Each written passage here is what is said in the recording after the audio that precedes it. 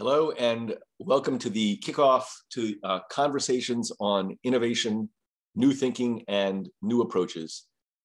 This series is sponsored by the Center for Innovation Policy at Duke Law and is co-sponsored by the Duke Law Center for International and Comparative Law.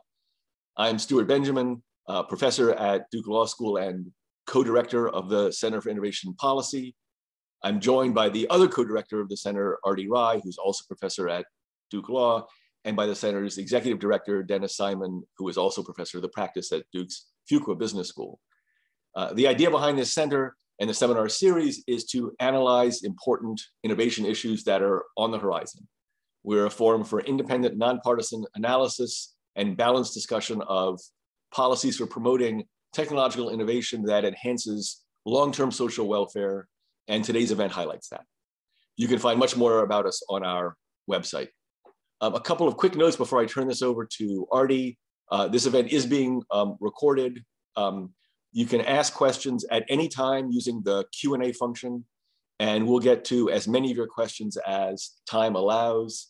And if you need any help with technical problems, you can also use the Q&A function, and someone will work with you to resolve the issue.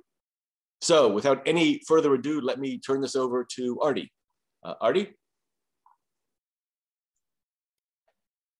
Good afternoon, and thank you, Stuart. We are delighted to launch our Innovation Conversation series with a big picture analysis of the role of the federal government in innovation policy and technology strategy, particularly in the face of competitiveness challenges from China.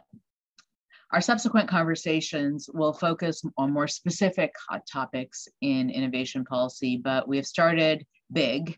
And we have two speakers who are very willing to take on the big picture issues. And so we are delighted to have them.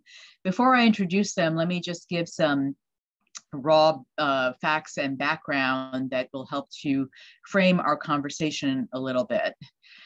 So as many of you probably know, federal spending on research and development has fallen from about 1.5% of GDP in the early 1960s to around 0.6% today.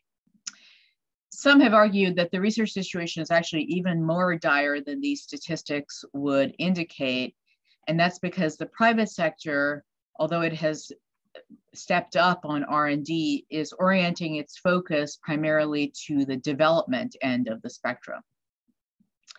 Additionally, some would argue that even the federal expenditures we have are tilted perhaps too much in favor of the biomedical sciences. Not that the biomedical sciences don't deserve that funding, but other areas, including the physical sciences and engineering, also need to be funded at equally high levels. And that's particularly true if one thinks that national security policy and innovation policy are intertwined. At the same time, and perhaps on the other side, there are voices who say that we should be wary in the United States of going too far in favor of so-called industrial policy. And there would be voices that say that innovation policy should take into account not only competitiveness and economic growth and perhaps national security, but in addition, environmental and equity concerns. Just recently, the House Science Committee held hearings on a number of different innovation bills, including the Endless Frontier Act, which has been discussed quite widely, and our speakers will discuss it as well. It has strong bicameral and bipartisan support. Additionally, as part of its American Jobs Plan, the Biden administration has asked for about $250 billion in federal R&D spending, which is almost double what the prior administration proposed. Now, whether that's enough is another question. I think our speakers will speak to that question as well. So without further ado, I'm extremely pleased to introduce our two terrific speakers. First up, we have Rob Atkinson, who is the founder and president of the Information Technology and Innovation Foundation, which has been ranked as the world's leading think tank for science and technology policy. Rob leads a prolific team of policy analysts and fellows that is successfully shaping the debate and setting the agenda on a host of critical issues at the intersection of technological innovation and public policy. He's an internationally recognized scholar and a widely published author whom the New Republic has named, quote, one of the 3 most important thinkers about innovation, unquote. Washingtonian magazine has called him a tech titan, and Government Technology magazine has judged him to be one of the 25 top doers, dreamers, and drivers of information technology. He's an extremely sought after speaker and valued advisor to policymakers around the world, as well as to every US administration since the Clinton administration. Most recently, he has written, his most recent of a series of books is, quote, Big is Beautiful, Debunking the Mythology of Small Business, which came out from MIT Press in 2018. He's also written numerous books on innovation economics and global advantage. And as mentioned, he's advised Democratic and Republican administrations since President Clinton. I could go on, but we have limited time, so I will move next to our equally distinguished second speaker, Jim Lewis. Jim Lewis is the Senior Vice President and Director of the Strategic Technologies Program at the Center for Strategic and International Studies, or CSIS, another extremely well-respected think tank. Mr. Lewis, or Jim, has authored numerous publications on the relationship between technology, innovation, and national power. His current research examines international security and governance in cyberspace, the geopolitics of innovation, the future of warfare, and the effect of the internet on politics. So just a small slice of the world that Jim is investigating. He's an internationally recognized expert in cybersecurity and technology, and was one of the first to approach cybersecurity as a policy and strategic problem. His writings include the best-selling Cybersecurity for the 44th Presidency, which was the national cybersecurity strategy cited by President Obama in the first speech by a US president on cybersecurity, and it became a template for cyber strategy in other countries. Jim was the rapporteur for the United Nations successful 2010, 2013, and 2015 group of government experts reports on information security, which also set the global agenda on cybersecurity. Before joining CSIS, Jim worked for the Departments of State and Commerce as a Foreign Service officer and a member of the Senior Executive Service. So we're also extremely delighted to have Jim joining us today. So with that, perhaps we could get a few minutes from each of you on the current national conversation on federal R&D spending, technology strategy, and industrial policy, if one wants to call it that. And we'll start with Rob. Sure. Thank you, Arti. It's a pleasure. And Stuart, it's really a pleasure to be here with everybody and my longtime colleague, Dennis, and obviously Jim. So I'm old enough to remember when I got my PhD at a really, I think, the best university in North Carolina, UNC Chapel Hill. Just kidding. I was never a Duke hater. I love Duke. But when I got my PhD there back in the 80s, it was a very vibrant conversation in the country about industrial policy or technology policy. And it's easy to forget about that, but there were so many people talking about it. It was bipartisan, it was Republican, it was Democrat, it was White House, it was Congress. And in the 80s and early 90s, we passed a slew of legislation and programs that made the sort of new updated innovation strategy that we put in place in a de facto way after World War II with the response to the Cold War and the Russians or the Soviets. The Bayh-Dole Act, the R&D credit, the Federal Tech Transfer Act, reviving NSF and some of the programs like the Engineering Research Center program, renaming NIST and giving it new responsibilities like the MEP program and the Advanced Technology program, the SBIR program, on and on like that. And those programs shouldn't be underestimated. They help the US, along with robust private sector action and innovation, to come back, to challenge the Japanese again, and to do pretty well. And then two things happened. We got lazy. we thought we had won because the internet happened and we were the unalloyed leaders in the IT internet economy, whether it was Wintelism at first or Silicon Valley and the big internet companies. And the second thing that happened was really the unfortunate, offend maybe some economists here, the unfortunate rise and sort of intellectual dominance of a free market economics that really denied the legitimate role of government in spurring innovation and helping the private sector innovate. You had economists who basically said, quote, "There's nothing government can do about innovation. It's simply manna from heaven."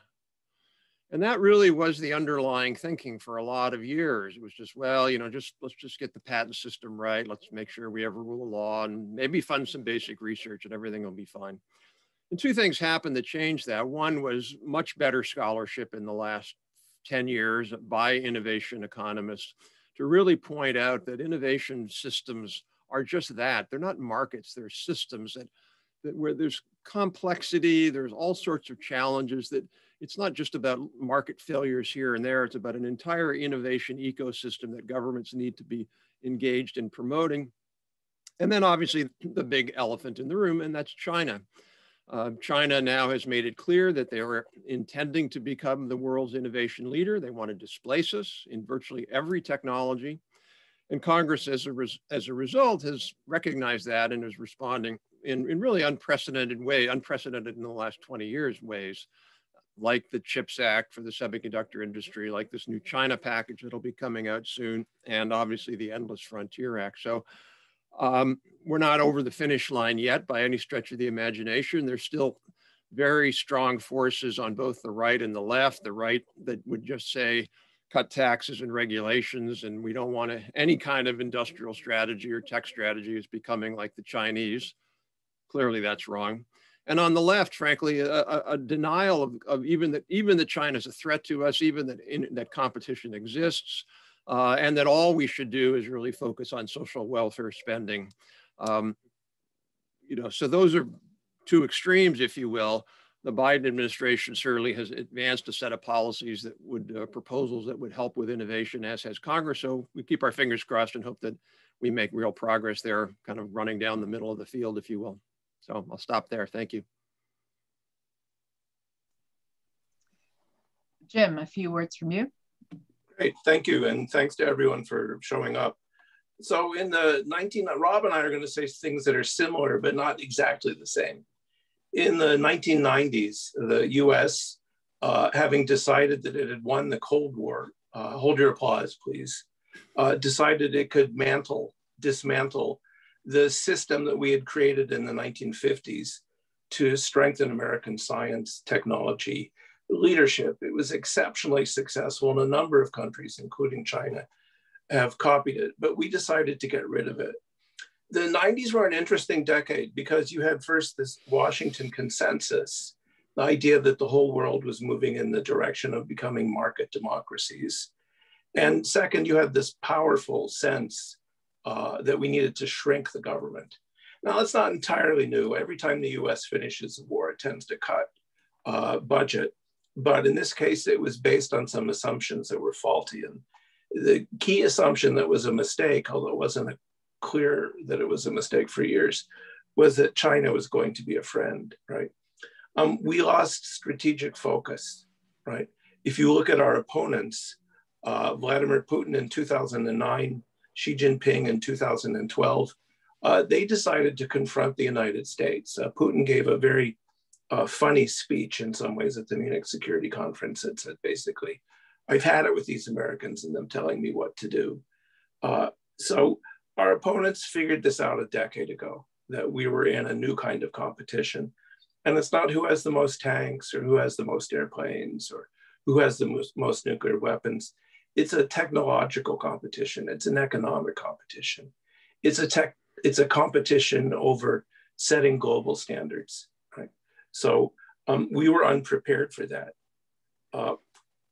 At that same time, this is the work that many of you have done, the nature of innovation changed. Whereas if you looked at, say, 1980, very much defense-driven, defense played a large role in thinking about it. It was national innovation systems. That's not the case anymore. It's a global innovation system, and it's largely driven by the private sector. And as Arti noticed in her opening remarks, they tend to focus a lot on the D, not entirely, not in all sectors. But while the US spends a lot on R&D, it doesn't spend on enough that give you strategic advantage. And while the US spends a lot because of Newt Gingrich's decision on biotechnology and bioscience, it doesn't spend enough on math, physics, chemistry, materials, computing, all the things you need for competition, right? DoD is now the tail on the dog of innovation. They don't drive it anymore. And this is crucial to bear in mind. One thing that we know and that Rob and I have argued for consistently is that US government funding is crucial, especially funding for basic research, right? There's no alternative. And the idea that we don't need to do that is simply foolish. It's only a good idea if you want to lose to China, right? So focusing on basic research is important. Trump, this is the only good thing I'll say about him, so I got to get it out of the way. He was right to call out China and their predatory trade policies, their immense technological espionage, but he did not have a really good response. And that's where I think the Biden administration has some opportunities, and we see some promising signs. So what do we need to do? I'll give you three things. First, we need to fund basic research, right? No one else is going to do it. Two, we need to rebuild the transatlantic partnership. That's going to be difficult because the Europeans don't trust us anymore. And they talk a lot about technological sovereignty or strategic autonomy. Those are legitimate points of view from a European perspective. We have to persuade them, no, it's better if we work together. They're on the same trajectory as us when it comes to China. They are focused as we are on innovation. So there's room for partnership. Finally, and this is what I think we'll be talking about today in part, is we need a new model of industrial policy. What we did in the 20th century doesn't work anymore. The world has changed. This is why I'm at a think tank. I can have big thoughts like that. It's not the 20th century. A 20th century innovation system and industrial policy won't work. But defining what that new industrial policy looks like will be hard. Now, I'd note that in 2005, I wrote a report called Waiting for Sputnik, right? And the idea is, what would it take for the US to get in gear and start moving out again on innovation and investing in research? And the theory was that we would need the moral equivalent of something flying over our heads going beep, beep, beep, and that would panic us and we would start putting money back in. I think that moment has happened, right? I think people have woken up. There's a different debate about whether Xi Jinping was premature in pulling the trigger on announcing that China was now going to return to a central place on the world stage. But make no doubt about it, the Chinese are willing to spend money. They are determined, they are aggressive. They will be formidable competitors. We have a real challenge. We're 2 decades behind. This administration and this Congress has started to doing the right things, but we've got a lot of catching up to do. So with that, I look forward to the conversation. Terrific. So you've given us, both of you have given us lots of food for thought. And so let me start with one historical point or question. And that is, both of you pointed to the 1980s as an era where we arguably had a sub rosa industrial policy. One of the interesting pieces of that was, though, that on the face of it, Reaganism was all about markets. So could each of you comment on that question? Because I think you're absolutely right in terms of the legislation that was passed, and also in terms of R&D funding as a percentage of GDP, it was pretty high. So if you could comment on that seeming paradox. Rob, perhaps you can go first, and then Jim. Yeah, well, first of all, I don't, it's hard to underestimate the fact that, that Reagan wasn't as much of a free market conservative as everybody believes. The takeover of economics, there were still a lot of Keynesians back then who didn't have a reflexive, kill government, the best government's the small government kind of view. And so that was the world that Reaganism was embedded in. Obviously, he was much more free market than say others. But secondly, he understood this from a national security perspective. So for example, he created the National Competitiveness Commission that John Young from Hewlett Packard led. And that was an important group. I mean, by the way, we should think about something like that again. John Young was an amazing, amazing leader. He was not just a very great CEO of Hewlett, but he was a statesman. And that commission, they were supportive of the R&D credit. They were much more pragmatic. They were like, yeah, there are regulatory areas we need to fix to make the economy and business and innovation work better. There are issues on tax where we're maybe taxing too high. That was partly where the impetus for the lower capital gains tax came from. But they also were pragmatic enough to say, yeah, we need more R&D spending. And importantly, we need to be able to transfer technology more effectively, whether it's from federal labs or from universities. So I don't think there was a big contradiction there. The other point that Jim made is I wrote a recent piece for the Department of Defense journal called PRISM, and it argued that the US had the world's greatest national innovation system known to humans after 1946, and it continued really through the 60s. In early 1960s, the US government spent more on R&D than every other country and business outside the US combined. You know, that's why we led. That's a big reason why we led. So I think it was really this big shift after that, which was about, you know, neoclassical economics. It was also, you know, it's sad that John Williamson just passed away, but the whole Washington consensus, frankly, nonsense, much of it, you know, that you just want to more focus on macroeconomic things and, you know, keep tax rates low. That was bad advice to governments back then, and it's bad advice now, but now we're finally sort of waking up that, well, maybe that wasn't exactly what we should have been doing. One of the reasons I don't have any hair is that my first year, I went to Chicago, and my first year there, Milton Friedman patted me on the top of the head. So I'm a little more Chicago school maybe than Rob, but, you know, two things have changed. The first is the Republican Party, and I don't want to be partisan. I, you know, have talked recently to the senior Republican congressional member who said that if Ronald Reagan ran in a primary today, he would lose, right? And there's this term RINO, R-I-N-O, that many of you know. Reagan, it's ironic in some ways that Eisenhower and Reagan were in many ways the people who built the Cold War innovation system. They were Republicans, but it will take a while for us to get back to that.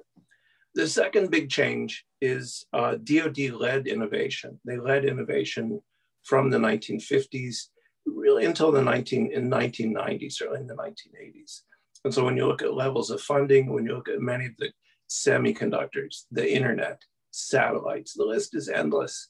DoD had a different role, and people were willing to fund DoD, including Reagan. It helped to be in a contest that we appeared to be losing.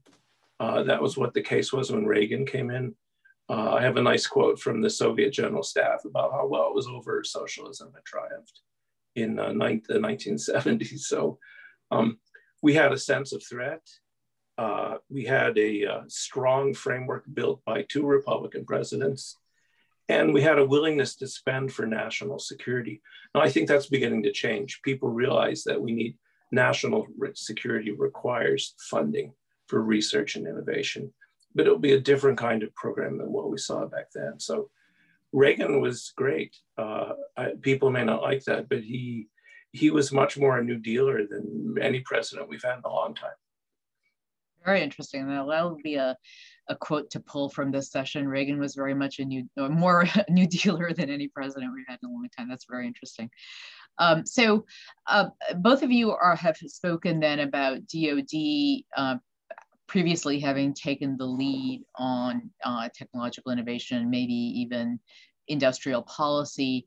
For our new industrial policy, Jim, what you referred to as we'll need a new industrial policy, do you think DoD will be the place that should take the lead, or where should we be looking for our new industrial policy, if that's what we should want? Well, it's not going to happen. So the private sector already spends so much more on R&D. You may want it to be a little more R and a little less D, but if you look at quantum computing, if you look at artificial intelligence, if you look at satellites, The innovation is in the private sector, and there's probably, okay, I'll give DoD hypersonic strike vehicles, but beyond that, it's very much autonomous vehicles. So the private sector now leads, and we need to think of a system that takes account of that. It's not going to, there was a senior senator who said last year in funding the NDAA as well, yeah, the private sector leads, and now they need to follow DoD in thinking what to do. And that's not going to happen, right? The money isn't there. If the returns are so much greater in the commercial market, you're not going back to the defense market without some new incentives, without some new flexibility in our acquisition rules. The other thing is it's global. And so I knew it was global. Rob probably saw this too, but a few years ago, United started a direct flight from Tel Aviv to Silicon Valley. Well, there's a hint there, folks. And so when you look at innovation centers around the world, many are here, we're very strong, but you've got Canada, you've got Israel, you've got the UK, you have Germany and the Scandinavian countries, you have Japan. It's a global system. China's in there too, but we have an advantage in that people are more likely to trust us and want to work with us than they are with Xi Jinping. So private sector driven, globally open, that's what a new system will look like. And we're just starting to scope out what that will require. Rob, do you want to give your thoughts on private sector driven global? Sure. I'm glad Jim is here because we agree on a lot. And I just thought I don't disagree with that. I probably would put less emphasis on it then. For example, I don't think that I get very frustrated when I look, for example, at the Biden jobs plan, and they kept using the word basic research, basic research. That's very, very much out of the neoclassical playbook, that the only thing the government should do is basic research. I think that's frankly a mistake. If you look at, we did a report recently looking at the trends in corporate R&D over the last 20 years or so. Number one, it hasn't gone up as a share of GDP, which you would expect it would as the economy becomes more innovation-based. But secondly, it's shifted over where the companies are doing less basic, but also less applied. So I think the federal government has to take a much stronger role or more active role in basic and applied. One of the advantages of applied, if you look around the world, what you see is most of our competitors in their government policies are focused on applied, not basic, because they understand that basic is a fungible good that can knowledge, and it goes around the world, and it helps China, it helps our competitors. So we can no longer afford to be the global sort of public goods provider here. We have to focus on applied. With regard to the private sector, a lot of things the private sector doesn't do. If you look, for example, at the, we just released a statement by about 15 or so leading industrial tech policy experts, and one of the people we had talked to in preparing that was Willie Shih at Harvard, at MIT. And Willie was talking about this NASA program. I think he called it, I think it was E3, but it was about new kinds of engines for aerospace. So that was a public-private partnership where if the government didn't do that, frankly, the aerospace companies would not have done that. So I think there are lots and lots of areas like that. Robotics is another good example where, smart government funding, often in partnership with the private sector, we need to do a lot more of that. I don't think it's just, let's hope the private sector does it and we'll keep our fingers crossed. The last quick point is, the simplest thing we could do to support the private sector would be to double the research and development tax credit. When Reagan was a huge supporter of the R&D credit, and it was signed into law in 83, and for many, many years, we had the most generous research and development tax credit in the world. We issued a report last September by Jacek Wardwa, who looked at that, and now we're 24th out of 34 countries, including the BRICS. And if this provision in the last Tax Act goes through, ending ability to depreciate expense in the first year, we'll go down to 32nd out of 34 countries on R&D tax credit. So we need a better R&D tax credit to have companies do more R&D. And the other last thing I'll just say, that credit not only leads companies to do more, but it changes the location of it. There have been very good academic studies on that show companies might maybe do a little bit more, but they might do it overseas if there's a better overseas tax credit than if there is one here. Well, so that gets to attention perhaps with Jim, because you are, I think, focusing on the need for doing the research domestically, as opposed to necessarily having an open system where research could take place anywhere and we could take advantage. So Jim, do you want to comment on whether there's a tension between what Rob is saying and what you just said? Well, we need to protect the technology created by the US and its allies from China. And so China has the most aggressive technological espionage campaign in history, largely because of the internet. You know, sometimes the Chinese will say, well, America stole technology in the 19th century. Even if that was true, and it's debatable, we didn't steal entire libraries. But we need to work with our allies. And the idea that we have a monopoly, which is not what Rob is saying, that we have a monopoly on research and innovation, would be mistaken. So how do we develop these kind of partnerships? How do we develop both the protections to make the partnerships work, but also the structures, the mechanisms? Well, this is very difficult. And you have lots of people talking about a D10 or a T12 or some kind of tech alliance. Not a big fan of those because alliances are political, not based on technology. But there are shared political values that we can build on to have a common innovation base. Some Europeans will say, I was on a conference with a French speaker, said, well, it wasn't in the US interest to see Europe be strong in innovation. And so it was nice because I felt like the spirit of de Gaulle lived on.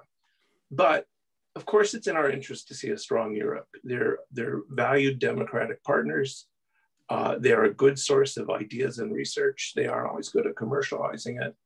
And they're good customers, right, as we are for them. So how do we design a system that is not as national as it once was? There's problems. Having done this as a child, you get into huge fights over who owns the intellectual property that research produces, right? And the agreeing to jointly do research is easy. Agreeing on who shares the end results of that research is really hard. But there's ways around that, right? And we need to start exploring that. How do we make an open multilateral system work? When I think about AI, yeah, Shenzhen and Beijing are strong, but you also want to look at Tel Aviv, you want to look at Cambridge, you might want to look at Berlin and Stockholm. You definitely want to look at Canada. We would do better if we can find a way to work jointly. I just say I 100% agree with Jim, and I you know, we've proposed things, and I think it actually is a little easier than you think, Jim. I think the way to start that is we have certain programs. So, for example, we have Manufacturing U.S.A. program, and Canada has their superclusters. Why couldn't we participate in their programs and they participate in our programs? The only thing I worry about with this is historically the U.S. has been willing to give up its economic and technological advantages in exchange for countries giving us a national security and foreign policy benefits, and we can no longer afford to make that trade. If we're going to work with our countries, it has to be like the UK, for example, would be quite interested in working with us, but we need to make sure it's pretty reciprocal, that we're getting as much as they're getting. If just a quick two-finger on that. First, having done this in real life, it's harder than it seems, right? And you get down to the end product. So let's not underestimate that. Two, I'm not sure everyone in the world would agree with you that the noblesse oblige of the US. And so when you talk to the Europeans now, or even a good example is NVIDIA and ARM. Now there's a lot going on there, but the Europeans are not ready to fall into our arms and swoon with joy about being partners. A political issue, this administration has done really well at starting to repair it, but that doesn't mean it's repaired. So does that mean, are you both of you suggesting, I mean, you have slightly different views perhaps on how easy it will be to engage our democratic allies, but are you suggesting a significant decoupling from China in terms of our economic systems? And Jim, I'll start with you first, and because some have suggested it, and I don't know whether you're willing to go that far. There's two things to think about. The first is both sides get a vote. China has decided to decouple, right? And that is the intent of their policies and funding. So we could sit on our hands. All we would do is accelerate that decoupling. China intends to produce indigenous industries and indigenous universities that rival or surpass the US. I don't think that's going to change. That makes the question, okay, so do we decouple entirely now, which was what some in the previous administration wanted? No, that's insane. But how do we have sort of a glide path that gets us to an eventually decoupling, assuming there's no change in the part of Chinese behavior? How do we get there in the ways that are least damaging to American innovation and American security? A complete cutoff doesn't make any sense, but there are places where we're going to need to tighten up in response to Chinese action. Yeah, I 100% agree with Jim. I mean, first of all, I feel like a kid in the 3rd grade. They started it, but they did. That's no question if they started in 2006. I think a couple of things, in the Trump administration, there was this view on their part that we should just not sell them any chips, for example, even chips that weren't going to be used for anything related to military. And the Trump people would say, well, they're going to cut you off eventually. Why not just take the cutoff now? I'll tell you why not, because that is valuable revenue to our companies where we deny their companies valuable revenue. And the longer we can do that, the better we are. So by the way, to make it clear, I'm not talking about export controls on military or sensitive technologies, but the idea that we would decouple in a way of not exporting to them is just, to me, ludicrous. That's why I think Google, if they want to, should be praised to go back into China, even if they have to censor. We want to challenge every single yuan dollar in the Chinese market with our companies being able to take it. I do think that we should be encouraging, and I use the word encourage, decoupling when it comes to production in China, because that's quite different. We just wrote a report on why there is this real new opportunity for an Indian-US relationship. Very hard, I get all that, but we should be thinking about, could we be working with allies or countries like India and Vietnam? And lastly, there's no reason we couldn't do this for reshoring. I proposed a recent idea where companies could get a tax credit for bringing back work from China if they put it into what's called the high labor surplus area, counties with high unemployment rates. Why don't we do something like that? There are, I'm not going to say it's all of production, but there's production that's on the margin where it's sort of cost competitive with the US. And if we could bring it back and then add in labor force training programs and other things like that, we should be doing that. That's what Abe did in Japan. That's what Taiwan did. And it was quite reasonably successful for what they did. It's worth noting there was an OECD report a couple of years ago on subsidies to the semiconductor industry. OECD, of course, is against subsidies because they're market distorting, but the study showed that of the 11 countries with major semiconductor industries, 10 of them use subsidies. Want to guess who number 11 was? Yes, it was us. Well, that's because we understand the value of the free market, and that's why we're going to win the semiconductor race by doing nothing. Hey, Rob, that's my line. So that teases up very nicely because you both have been very focused on the semiconductor supply chain, and clearly you both think that there is some role for federal government in terms of subsidizing some aspects of that supply chain. So could you talk a little bit more about which particular pieces of the supply chain you think government should intervene in? And let me just throw out one thing, which is that at least in semiconductor manufacturing equipment, the United States appears to still have the lead. So how does that fit in with your general view that the United States has dropped the ball a little bit? Well, I'll go first. I don't think we've dropped the ball. Okay. We have a 45% market share. That's twice as much as our nearest competitor. If you were going to complain, and this gets to Rob's point, a lot of the production has either been moved offshore. We're dependent on TSMC and Samsung for fabrications. So we haven't dropped the ball. We're the global leaders. And if you look at semiconductor manufacturing equipment, if you look at semiconductor design, we're the place in the lead. And so what do we want to do to strengthen that? And some of it gets back to, I know this is the theme that we've been saying over and over again. Some of it gets back to R&D. Some of it gets back to subsidies, including tax credits to get people to relocate here. Realize that it's more than a fab, right? So people tend to obsess on, I want a fab in, you know, pick someplace in Kentucky. I don't care. It's more than a fab. It's a whole complicated supply chain. And the issue before us is how much do we want to sort of de-globalize the supply chain that has proved so profitable? The other issue that comes up is, you know, Taiwan, TSMC, very close to China. What if Xi Jinping wakes up in a bad mood and decides to invade Taiwan? So are we vulnerable there? Good question, but how do you increase the capacity that TSMC and Samsung have? And do you want to increase it in the US? And how do we build the supporting elements of the supply chain, materials, testing, design? How do we strengthen them? So I don't think we've dropped the ball. We just want to rethink how much do we want here? Where do we need to spend to expand it? So I think we have dropped the ball. Good, I'm glad you're disagreeing on something. Yeah. And we've dropped the ball in a number of different ways. One is we are flying blind. You know, we really don't know what the U.S. supply chain looks like in advanced technology areas. Somebody told me recently, and I could be wrong. No, they could be wrong, that we're importing gunpowder or bullets from China for our weapons. I have a hunch that's probably not a good thing for us to be doing. So we simply don't know what our supply chain looks like. We don't know what the vulnerabilities are because we have de-invested in the federal government capabilities to do that kind of analysis.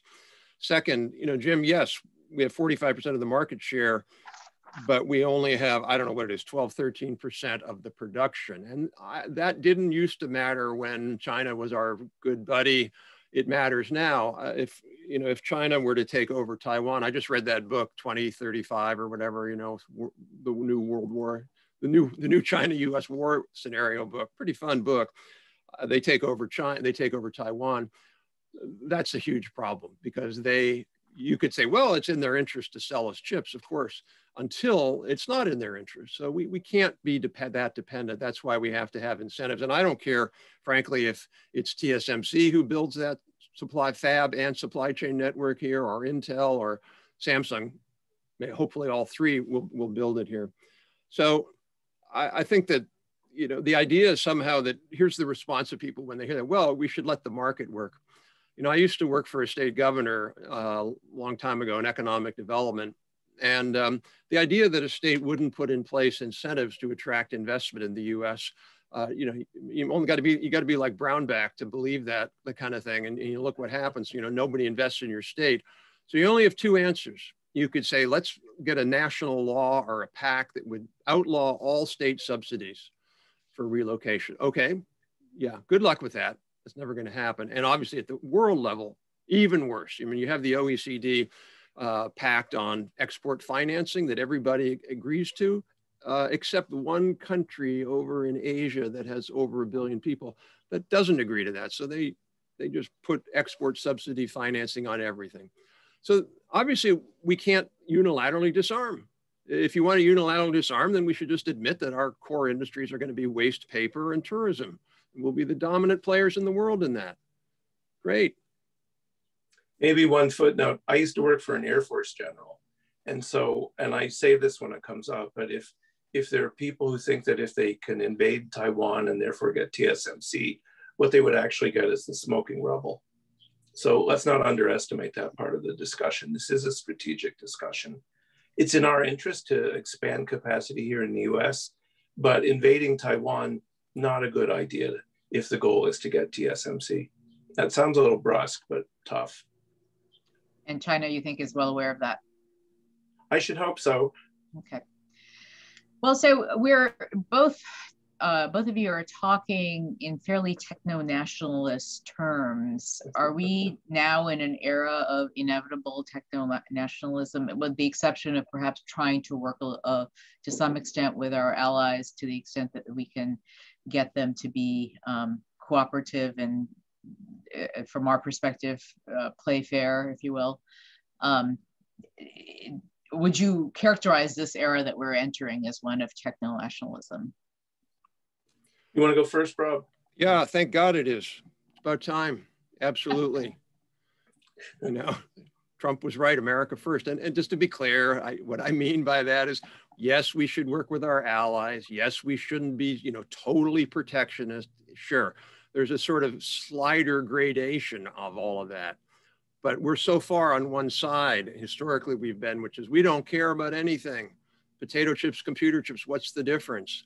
You know, what people forget is, where did ITRI come from, the Industrial Technology Research Institute of Taiwan? Where did it come from? Critical institute that played a key role. It came from us. We paid for it. We funded it. Where did South Korea's technology programs come from in the 60s? They came from us. So we can't think that way anymore. We have to be thinking about a US advantage. And we need to be pushing not just against China, but frankly, against Europe. I mean, you look at what Europe is doing with this nonsensical digital sovereignty thing. I'd be willing to take Europe seriously if they decided to end their $160 billion trade surplus with us. Okay, you end that trade surplus, then we can have a conversation about your digital sovereignty, but you can't let us have $1 billion trade surplus with you on advanced digital technologies. We're not even allowed to do that. So we got to understand, many, if not most of these countries out there, again, it's like this incentive thing. They're looking out for themselves only. So we've got to do a little bit more of that. But at the same time, we are in a different position. We do have to exert global leadership to try to bring our allies together, but we shouldn't do it at the expense of us giving up our core interests. Wow, Rob is more nationalist than me. Rob, I spend every morning on the Zoom call with Europeans telling them how we need to work together. And they say, but is this going to be America first? And I say, no, of course not. Why would you think that? We're in a very different situation than we were 10, 20 years ago. And the feel of globalization is different. And it's in some ways over. We are in an era of techno-nationalism. But we have a gigantic opponent. And we would be better off working, in my view, working with our allies to come up with a common approach. The Europeans are definitely techno-nationalist, but they're also having a debate. How much do we, and it's funny when you ask them, you say, okay, so when you say techno-nationalism, one of them told me that means no China, and it means we're not dependent on the US. And I said, well, that doesn't sound like a partnership. And they got all flustered and say, no, what they mean is we need to be working. That might be their view. I agree with Rob, but our job is to change that view and to persuade them of the benefits of partnership. Right? It's a different world. We could use some partners. If I could just quickly add to that, I don't disagree with that, but I really, really worry that there's so many Atlanticists in Washington that we're going to say, oh, we got to rebuild that alliance at all costs, including letting Europe go forward with its digital sovereignty agenda, its digital services tax, its anti-US antitrust policies, its digital markets act, which is again anti-US. So yes, but this is a relationship like a marriage, and each side's going to have to give a little bit. So they're going to have to give if they, in my opinion, if they want to be able to work with us. That's how we should approach it. Definitely some anti-Americanism when you talk to people in Brussels. So Rob's right there. The difference is we need a better line. I mean, it can't be trust the market will save us. And it can't be, the internet should be open and free. It's unpersuasive. Right. So we need to come up with some new lines to rebuild that partnership. But we sort of agree at the start. I don't know as we go down the path if we agree, but please don't say open and free. So your reference to open and free did lead me to the question of, what's happening in the United States internally in terms of our domestic politics is, I think there is a trend towards, being more suspicious of big is beautiful, if you will, Rob, to cite the title of your book. In fact, there's a trend towards wanting to think that big is our enemy. And so when we talk about our big US big tech companies, is the domestic political agenda that may be gaining some traction going to create problems for our international competitiveness agenda? Yeah, and sorry for the little background noise. There's a lawnmower on my neighbor's lawn here.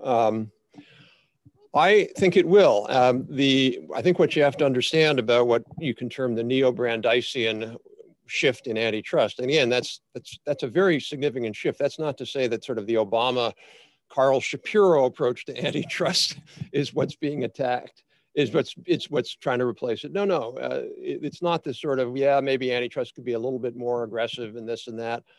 No, this is a fundamental change in antitrust policy that the Barry Lyns and Lena Khans of the world want to put in place. And the tip of the spear is, oh, big bad tech is a monopoly. I don't think anybody should be fooled. It's about all big companies. It's about large corporations that have more than, say, 20% market share. That would be disastrous if we go down that path. And just to be 100% clear, as Arti, you know, because you've done work in this space, the big difference between conduct and structure. We should be focusing on conduct aggressively. Bad conduct is bad for innovation. It's bad for competitiveness. It's not the same as saying big structure is inherently bad. In fact, there's lots and lots of evidence that we review in our book. Big companies are just as innovative as small. They play a key role in competitiveness. So I think that would be, I do see that as a big risk going forward, that we're going to attack our big companies just for being big. I mean, look at what China did, for example, with its rail companies. We just came out with a report today on high-speed rail innovation and how the Chinese policies have damaged high-speed rail innovation, particularly Europe and Japan companies. They created basically this national champion, this behemoth called CRRC. They forced two state-owned companies to merge into being even bigger. Why'd they do that? Because they want global market share, and they think scale's the way they're going to get it. Yeah, and the same is true in semiconductors, where the Chinese policies divert revenue from the most productive companies to less productive companies. So China's interventions actually hurt global innovation. But on this topic, so 1900, a lot of big companies, Standard Oil, the electrical industry, and the answer was, big's okay, but we have to regulate. Okay, now fast forward a century, regulation bad for innovation. And you can probably make a fair case that one of the reasons Europe doesn't have a strong tech industry, it's beginning to reemerge, but one of the reasons they don't have a strong tech industry is because they over-regulated. So the old solution, the early 20th century solution, doesn't work. So what do? Are there benefits to having national champions? Oh, I think so, right? And that's where Rob and I agree. But we're going to need to say old ideas don't work when it comes to antitrust, and we're going to need new rules. And the new rules might be about behavior. It might be about meeting some of the European concerns. It might be about transparency. It might be about paying taxes, right? So there's a lot of room to address the big company problem. Breaking them up, people point to Ma Bell. I'm not sure that's the right precedence. Ma Bell was one of these late 19th century regulated monopolies. Right idea for then, not the right idea now. I don't know if you agree, Rob, but I don't think, would you say that any of the companies have a monopoly? They're very competitive. If you look at, what do they call it, GAFA, right? Very competitive. They would gladly trample the other. That's what we want, right? And so sometimes people don't complain about success and don't think that doing something at a time when China is consolidating its companies and establishing greater control over them. We're going to need national champions, but we'll need a new playbook for making them play nice with us and with the Europeans. Well, the term national champions, you've both used it now. So that does create this kind of concern, I suppose. It's that at the end of the day, the government then will be engaging in not only picking the winner, but accelerating the pace of the winner, and with all the possible market distorting effects that could have. And so is it worth it just for purposes of competing with China to create a system that is very different from the one, that we've historically had? It's one thing to have even industrial policy, but have national champions seems one step beyond industrial policy. So I wrote a piece last week on it was on a think tank that I submit to, and it's American Compass, it's called. And I wrote a piece on why U.S. industrial policy doesn't mean we have to become like China. And I had sort of a 4 boxes, if you will, sort of laissez-faire on one side, supporting what are called factor conditions, basic science skills, that sort of thing. Moving on to this next third one, which is picking key sectors and key technologies. And then the fourth one, all the way over in terms of amount of intervention, would be picking very narrow technologies and specific firms. I don't believe we should or need to do the latter. I don't think the government knows enough to say that. I think Ford is going to win the EV race and not GM. I mean, we don't know. We don't know enough about batteries. Is it going to be lithium? Is it going to be something else? We don't know. We do know that batteries are pretty critical to our future. We know that the electric vehicle industry is pretty critical to our future. So I think absolutely we should be picking key, like semiconductors, key industries, key technologies we have to compete in, and then let the marketplace work itself out in terms of who gets advantage in that. The one area that I would, though, say we should be picking winners more of, and that's when it comes to regulatory policy. So for example, the recent antitrust case against Qualcomm, one of the reasons that I think it was maybe DOD intervened was because of US competitiveness. And I think our antitrust policies, frankly, have to consider competitiveness. I wrote a long article for the Journal of American Affairs called Who Lost Lucent? And it was a history of how we went from being #1 all the way, actually #1 starting in 1887, all the way to 2000. And one of the reasons we failed was because the antitrust division kept trying to break up Western Electric, and did break up Western Electric. And what was interesting, and then later on Bell Labs, and what was interesting though, the biggest opponents to that was DOD. So in the first New Deal, FDR tried to break up AT&T, and then the war intervened, and then the Defense Department was like, there's no way you're breaking up AT&T. We need them for the war. They tried it again. DOD again intervened. And then by the 90s, DOD lost power and the neoclassicals took over. So I think we've got to be careful in antitrust. That's my point. Again, I'm not talking about sort of not doing anything, because I don't mean that, but we need to be aware of how much we could be harming companies that are going to go out in the battlefield with China. Well, just as a footnote, right before they went bankrupt, a few years before they went bankrupt, Lucent's board voted to buy themselves a golf course, a company golf course, country club. So it wasn't entirely bad-old antitrust regulators. You also had the dot-com boom. But the general points are, I don't know if I would not hold DOD up as the paragon of innovation these days. Important, but when you look at their acquisition systems,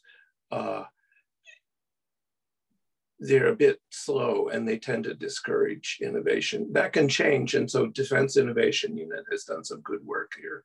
But the bulk of the money still goes to the conventional acquisitions, for aircraft carriers and airplanes, and not for new technologies.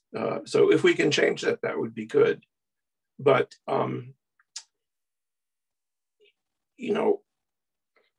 where should government invest? And one thing we've learned is that markets do better at picking investments than governments, right?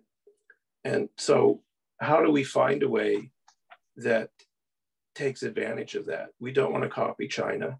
In the long run, I think China's kind of handicapped. I'm pleased to see Xi Jinping extending government control, because it gives us a little more time to catch up. But that's not to say there aren't problems. And so you might want to think about where is government policy necessary? Let the markets pick what you want to invest in, but for commercial purposes. And then find some way to let the military harvest that commercial innovation and find some way to strengthen it. And that's all of what we've been talking about: more R&D, better laws, subsidies in some cases.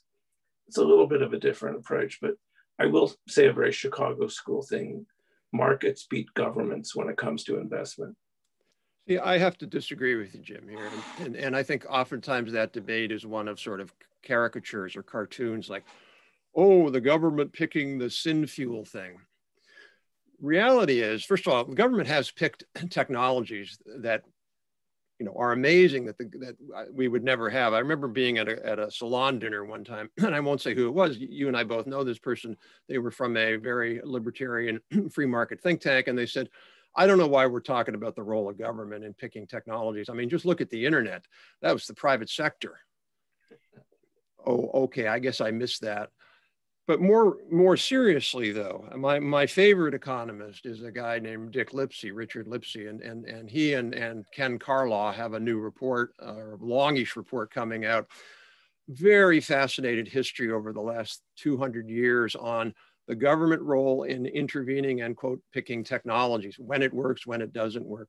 One of the key points they make and others is there is almost always some kind of externality or spillover from an R&D and from an R&D investment, and companies don't capture that. So if you look at, for example, the CAT scan, if we rely, I mean, we did rely on the market for the CAT scan, and luckily it happened, but the social rate of return from the CAT scan was much, much higher.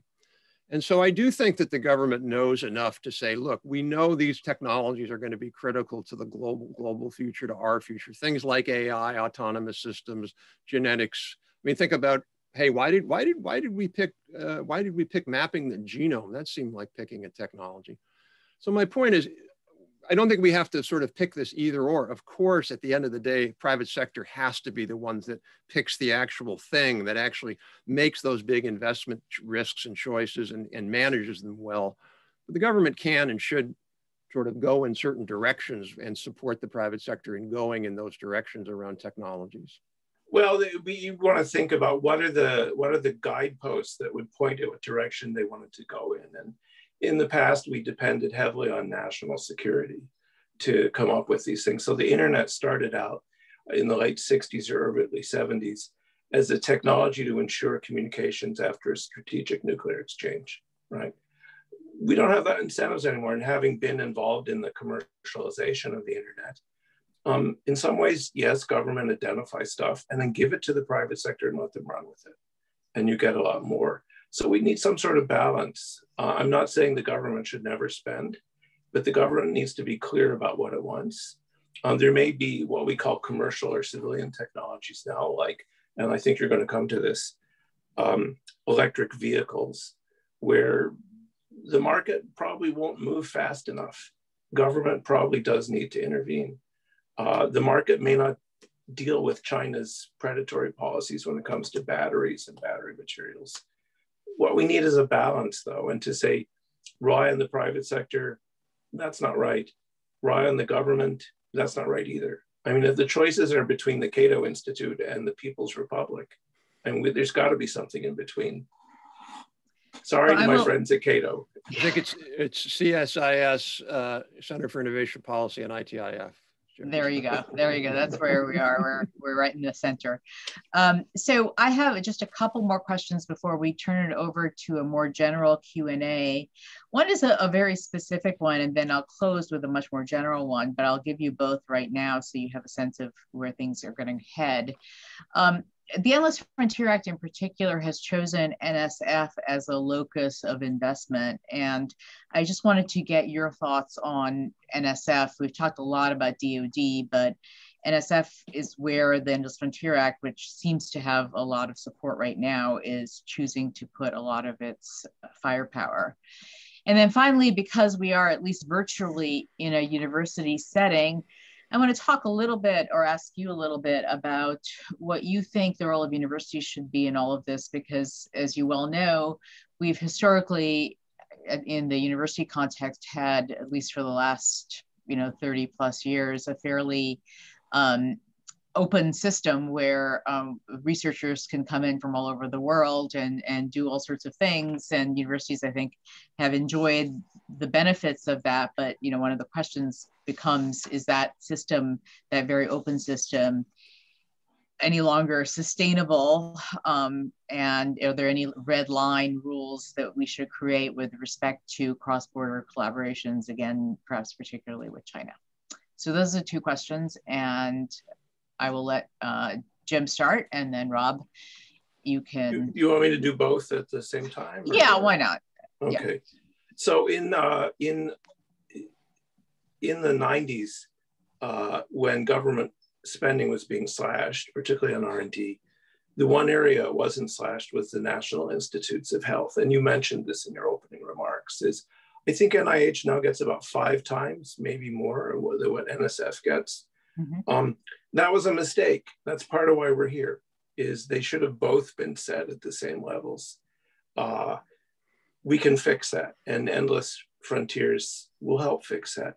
I have mixed feelings about the name change, but otherwise the idea is strengthening NSF. And one way to think about this is you have some of the best researchers in the world in America, and they spend 30% of their time filling out grant applications, mm-hmm. which do not have a 100% probability of success.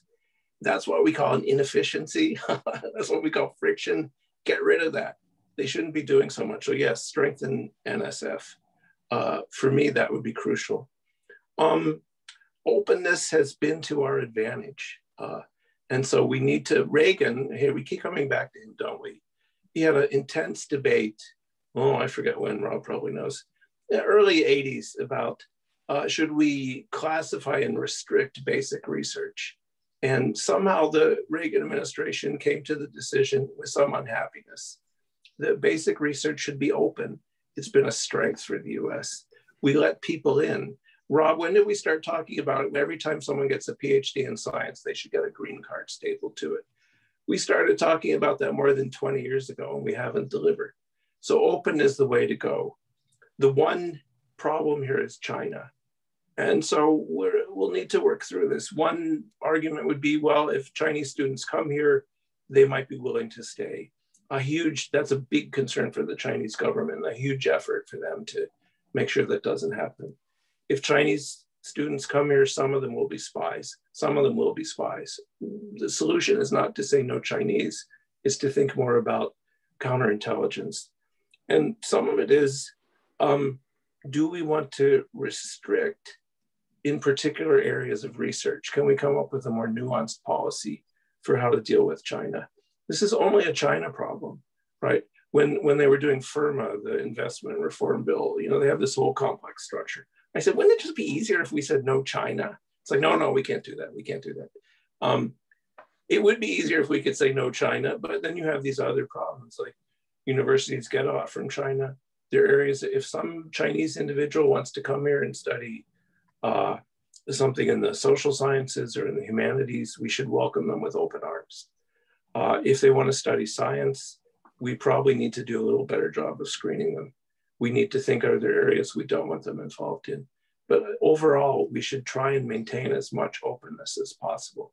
One of the rules of thumb I use is, would we have let the Russians do this in the Cold War? Would we have let the Russians put a insert into the Washington Post with Pravda? People's Daily does that, by the way. We probably wouldn't have allowed that. So we might want to think a little bit about how do we tighten up? But tighten up doesn't mean strangle. So I'll stop there. So I will start with that one first. I agree with almost everything Jim said there. I would make it harder for Chinese to fund research at our universities, if not impossible. Whether it's funneled, it's often government money funneled through the private sector. But I just said no more. You can't take that because it comes with strings. I would also push for more Indian students. I think if we can replace every Chinese student we replace with an Indian student, I think we're much better off. I think it builds the alliance and the partnership we need with India. And I agree with Jim, some Chinese students are spies, not all of them. Maybe we could make it so that all Chinese students go to law school here and then send them back to China. And then in 20 years, we'd be in good shape. With regard to Endless Frontier, by the way, Jim, the new version doesn't have the name change. They took that out. So good. Look, if I were czar, I wouldn't have done it exactly that way. NSF has its own mission. It's a very good mission. It does it very well. And that's PI-based universities, exploratory research. We need that. We need more of it. We should double it. They don't do as well the sort of a more applied, purposely focused research that's oriented to commercialization. And the core question here is, can that legislation have the right guardrails and incentives. And I have to say the new version coming out of Commerce Committee has is in my opinion, much better than the original version. It has some of those guardrails, for example, requiring some industry funding for some of these university research centers. I think that's critical. And then the second question is NSF really serious about wanting to operate that program in the spirit it's intended? Or are they just going to use it as another way to just give academics money for doing whatever they want? Which again, just to be clear, we need to double the NSF budget for that sort of thing. But there is this other mission that we have to do as well. So I don't know. I also probably would have put a little bit more of that money over into NIST with some of the NIST manufacturing programs. Hopefully that can happen with some interagency agreements and the like. But look, the idea that we're going to potentially pass this bill thrills me, including that it's including in there an idea that ITIF came up with for these regional innovation hubs. So I'm super thrilled. These are more criticisms around the edge than certainly at the core. Terrific. Well, now we are going to move to the more direct Q&A version or section of our program. And so Dennis and Stuart are going to come on, and they have loaded up some questions from the audience for the two of you. Great. Let me start. So here's one of the questions notes that Trump administration took steps toward banning foreign ownership of TikTok. One thing you all have not talked about is, in light of the long history of banning of foreign ownership in various sectors, banking, communications, transportation, how you see that interacting with innovation policy. I mean, maybe you think it's irrelevant to innovation policy and that it should be thought about entirely on other grounds. But I'm curious on that, on the money flows in, or the questioner is curious on the money flows in, what your take is. Well, I did a lot of work on TikTok. And so I never thought it was a national security risk.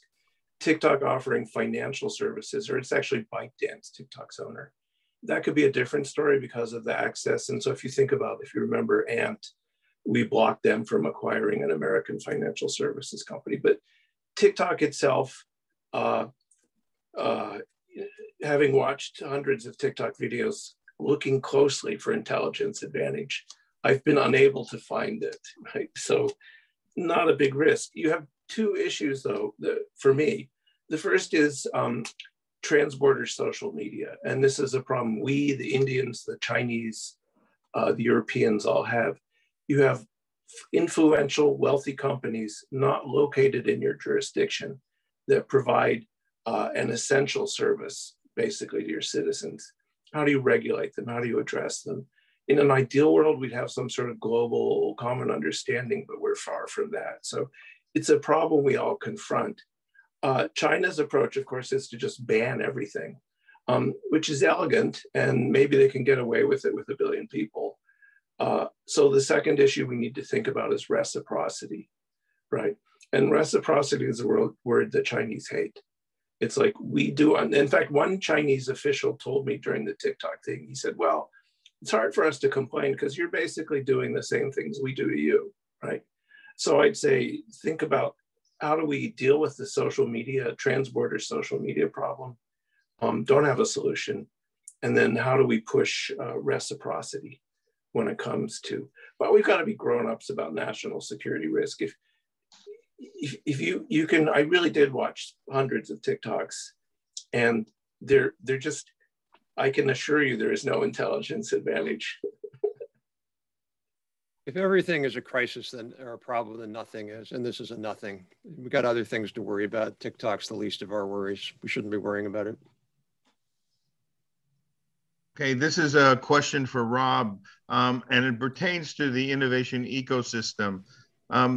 There's a question about the very aggressive strategies that large firms are using in terms of their acquisition of small firms. Some of it very preemptory as a way to diminish current or future competition.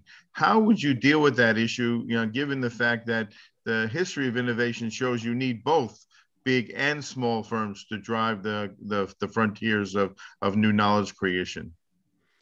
Yeah, well, thanks, Dennis. A couple of things. One, there was an article, I think, in the Wall Street Journal just in the last 3 or 4 days that showed that the amount of venture funding, including early stage startup funding, is the highest it's been in decades or years. I don't know, long, long time. I don't think we have a sort of a predatory or killer acquisition problem here. The ecosystem is investing, and these we're also on internet company startups. So we're investing. That's number one. Number two, we wrote a report in a series called Monopoly Myths looking at this notion of killer acquisition. What you got to understand, I think, in those cases, a lot of those cases are ones where the acquired entity ends up getting scale, ends up being able to do all of these things. One of my friends, a friend of mine, was the former CEO of Honest Tea, that company where, you know, little company, cool thing, and they sold out to Coca-Cola, and they got criticized for it, a killer acquisition. And yet, I mean, I know Seth quite well, and he said, I was able to pay off my investors, and we increased our sales by, I don't know how much, I'm going to say an order of magnitude because of the Coke distribution thing. So that was one. Another one, there's a really good book called Never Lost Again by a company that started up. It was the one that created the ability to zoom down on a map, a GPS map, and then have it keep going out in more and more detail. That's what we take for granted now. It hoped that after 20 years, it hoped it would be able to have mapped every single street in the US. This was back in 2002 or so. It happened to be located down the street. So they went from Google, they went and had a meeting with Sergey Brin. Sergey said, hey, we'll buy you. And in 3 years, they did it completely for the whole US, the whole world. I mean, now undersea, they did it for free. It was interesting. There was a criticism recently by some Democrats saying how bad this was because it put out companies like MapQuest and these companies that you had to pay, like real estate agents would pay like, you know, $200 a month, or I don't know what it was. And this was unfair to those poor companies. That's where we have to go and say, wait a minute, we've gone too far here.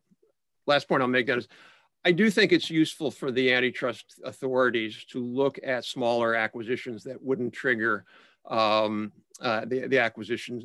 You wouldn't normally have triggered Hart-Scott-Rodino. So I do think it's useful to look at more of those and then say, well, wait a minute, is this one that is purely about keeping out competitors? You know, everybody talks about, you know, Facebook when they bought WhatsApp. What people forget is WhatsApp charged for their subscription. You had to pay for it. Now it's free. I don't really see what the problem is. So I think it's overblown, but not to say that we shouldn't look a little more carefully at and make sure that they aren't really acquisitions designed to kill the competitor. Jim, did you want to? Just as a footnote, Google Earth started out as an NRO project that they transferred to whichever this little company was. So, and had it remained an NRO project, it would be highly classified and we wouldn't know anything. So the next question is, so given the need that both of you have agreed on for the government to direct at least some private R&D and investment efforts, what kinds of controls should government retain over the information outputs that it directs and funds? Well, I don't know. I'm not exactly sure what that's getting at. It's a complex question. I think there have been push, for example, on Bayh-Dole for the government to go in and exert intellectual property rights, which I think is a huge mistake. I think using that as an example, before Bayh-Dole, there was relatively little technology being commercialized and spun off and patent licensing, et cetera, from universities because there was no incentive for that. So I think that system works well where if you fund Duke or NC State or whatever, the university and the faculty inventor and maybe the company, they can all benefit from that. So I think an overly aggressive approach would be harmful. That's not to say that there couldn't be some things where the federal government is directly involving funding a company, like we used to have the Advanced Technology Program in NIST. Yeah, maybe some of that should be royalty-based. But again, if you make that too strong, you don't get any comers. The overall approach should be to, I think I'm agreeing with Rob, is this is government creating a public good. We have a system that others envy, and Bayh-Dole does need some reform, but why mess with something that's actually been a great strength? Let the intellectual property go. Don't try and have government control it. So you know, there might be a few small exceptions, but I'll come back to this mantra that for this kind of stuff, open is good. I would add one more key thing, which I forgot. I do think that the federal government should exert some rules about if you're going to get, and I don't mean to say it has to be on every single program, but if you're going to get government support for R&D, et cetera, if you don't commercialize that in the US, then you got to pay it back. Now, should that apply to everything? No, but it should apply to a lot more. We want to give an incentive for companies, whether they're foreign or domestic, that get help from the US to commercialize and produce in the US, would be my view. So I'll just jump in here. I do think that Bayh-Dole was a very techno-nationalist statute. So it is, I think, would be appropriate from the standpoint of legislative intent, if one cares about that, to view it through a techno-nationalist lens. Okay, let's move on. This is an interesting question about what kind of skills and knowledge are needed to really help drive this development of a new innovation industrial policy approach. In other words, what would that team look like? Where would it be located? You know, what kind of new innovative institutional format would be needed? Or can the present structures actually, you know, deal with that as they currently are in place in Washington?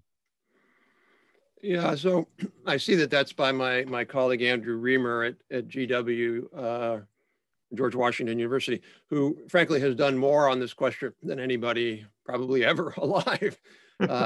Andrew's done fantastic work looking at the history of how the US government actually used to know this stuff. It used to actually have capabilities. Andrew sent me something years ago about you know, some Commerce Department report from 1912 or something like that. And, you know, the chapter on, I don't know, the foundry industry was the most complicated, detailed, technologically sophisticated chapter on, you know, and this was the government. We do not have those capabilities in the federal government now. The Commerce Department lacks them very significantly, particularly taking data and then putting it into analysis. Even the data we get is not enough.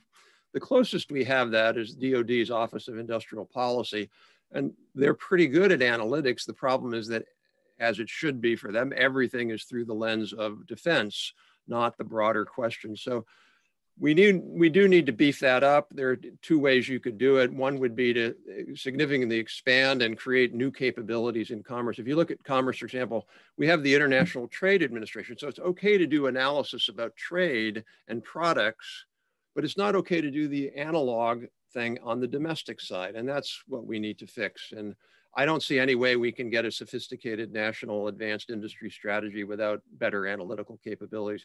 We're flying blind most of the time. It's worth noting that the office, it was a bureau in World War II. It was the one Nixon worked in. The office that did industrial policy is still there in a much shrunken form. So there's something you could build on. I'm going to take a slightly different tack, which is the way things work in Washington now. You need the White House to lead. And so you need the NEC, you need the NSC. They've already got some of the pieces in place when you look at the people they've appointed. So one of the things I like about this administration is they have a very strong team. Now we got to work out the agenda. We've got to work out what the policies are we want to pursue. But I think let the White House lead and then think commerce someplace else. DOD is going to see some changes that are very positive. We have the opportunity here, but I'd say start with leadership at the top. This is a good thing. The White House now sees this as a crucial strategic problem for the US. They're willing to support money for this. Congress sees it as a crucial strategic problem.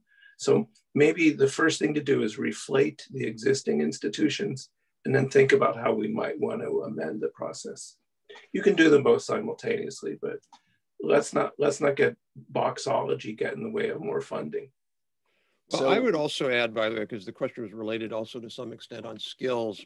And I think the most important thing we could do would be to stop assuming that economists know anything about technology or industries. What economists generally know about are two things, sort of macroeconomics and microeconomic functioning of markets. Those are important, but they don't really study what what you could call meso level functions, industries, sectors, systems. And I look, for example, a colleague of mine from McKinsey Global Institute went over for a pretty senior role at the Department of Commerce.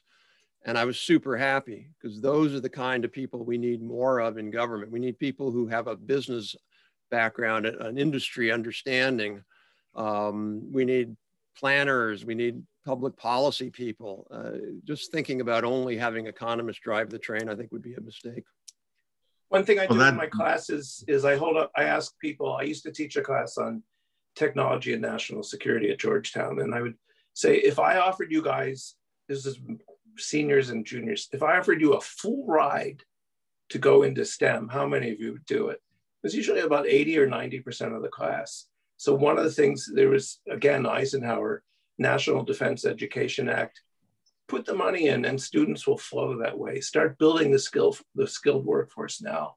Maybe NDAA, simply reenacting it, probably not the right thing, but we've done this in the past. Students, don't take this the wrong way. Students will go, there's money. So if I tell you STEM full ride will get enough people.